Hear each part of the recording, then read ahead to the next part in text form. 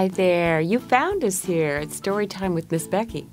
I'm Miss Becky, and this is our friend Bear, who loves to read along with you. Bear has a question for you. Have you ever wanted a group of kids to let you play with them? Some are saying yes, Bear. Did you hope they would like you? Yes? Well, this little raven really wants to play with the other ravens in the group. Let's put on the magic reading glasses and see what he will have to do to be part of their group. The Little Moon Raven by Marcus Pfister. 3 old ravens perched on their branch, completely and utterly bored. "Nothing happens here," croaked the first. "Nothing has ever happened here," groaned the second. Not true, protested the third. "Have you forgotten the little raven with the silver wings?"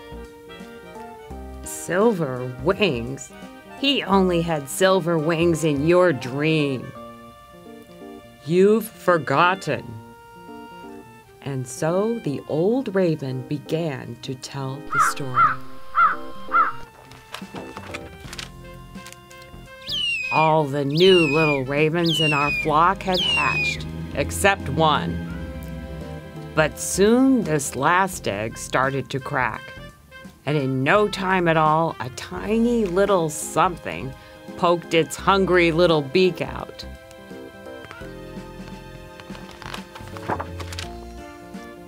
After a few days, we gathered around the nest to have a look at the newcomer. "Oh my, it's so puny," I said and laughed. 10 of that could fit into 1 egg, said another.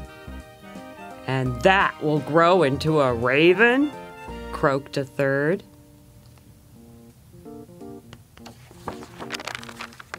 The little raven really was incredibly small.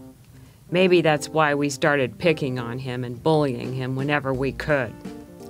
He wanted to play with us, but we never wanted him. "Why, you hardly have feathers, and you can't even fly yet," I told him once. We were really mean to him. The little raven's black feathers began to grow and get thicker. He was ready for his first flying exercises.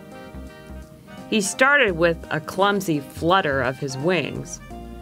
This was followed by his first hop from a branch, and then his flights got longer and longer. He was gifted and agile, and soon became the best flyer in our flock.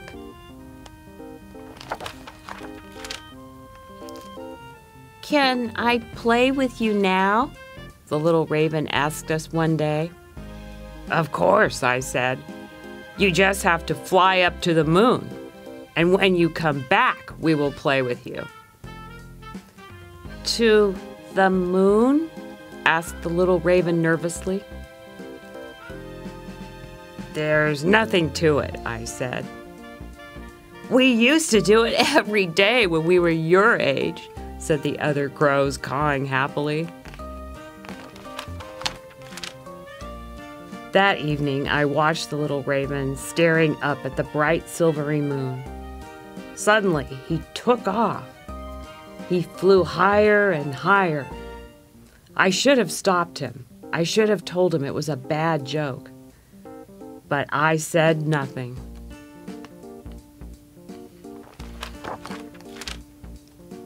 I fell asleep, but in my dream I saw him flying still higher, the beating of his little heart thundering in my ears. When he was close to the moon, a harsh, blinding light lit up the sky. It took a moment before I could see clearly, but then I saw him. He was gliding high above, his wings glittering silvery and as bright as the moon itself.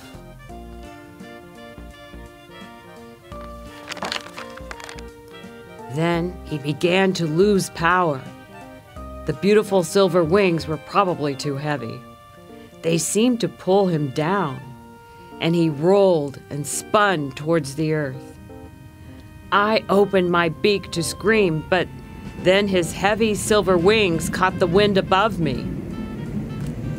I woke up completely confused and could not sleep a wink for the rest of the night. The next morning, we found the little raven. He was lying in a hedge close to our oak tree.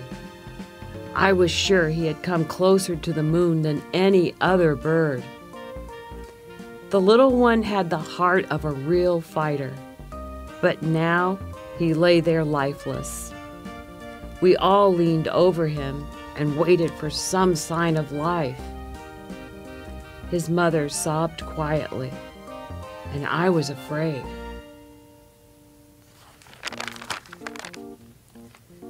Then the little raven suddenly opened his eyes.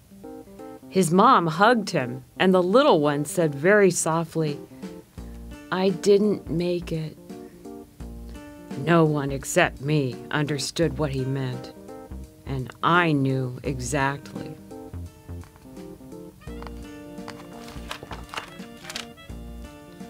"We didn't make it either," I stammered. "I told you that just to get rid of you.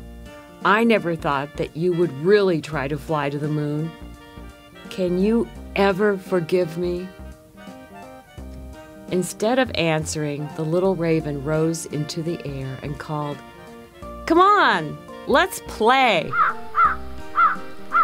It was only then that we noticed the silver feather shining in the little raven's wing. Together, we followed him up into the bright, clear morning sky.